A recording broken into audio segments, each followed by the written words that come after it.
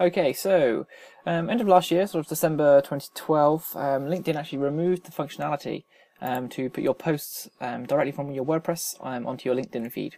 So I'm going to show you how to do that today. This is what it's going to look like. You can see here, this is my most recent blog post 6 days ago. This is going to look like. It's going to do a URL shortened link, give you a sort of picture brief and a bit of text there as well.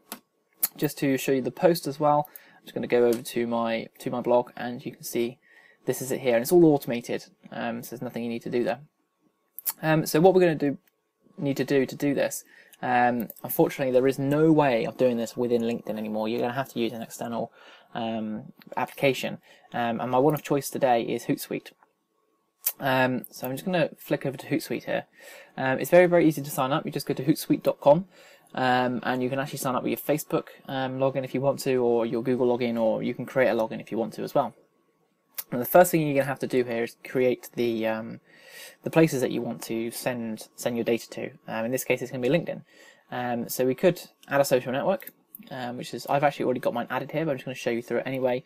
There's automatically a LinkedIn tab here, and you just press connect with LinkedIn, whack in your username and password. Submit it, and there you go. Once you've actually done this, what you'll see the LinkedIn tab at the top here, and it should give you all your updates. We don't need to go into that bit. We just need to check that the updates are coming through, so that we know that it's connected correctly. After you've done that, you need to go to the settings tab here on the left hand side. So you go to settings, and then we're looking for RSS and Atom. So if you click on that one, we then need to add a RSS feed. So I've already added mine in here, but I'm just going to take you through it again. This is for WordPress, so you're going to press the plus signal on the top there, and then you're going to need to give it your feed URL. The feed URL is for WordPress is just /feed if you've done the default installation. So in my case, it would just be www.matthorner.co.uk/feed. You would know how to replace this in terms of your own. The next thing you need to do is just choose what social network you want to send it to. So in this case, we're just going to select LinkedIn. You just tick LinkedIn. And then it's going to send all your posts it sees here to LinkedIn. This time we need to tell it how often you want it to refresh to collect these posts. Every hour is probably the best one. That way you're not going to sort of spam a couple in a short space of time, or you might even miss one out. So I'd leave this on 1 hour hourly, and then when new posts are found, you can say how many you want it to post at one time.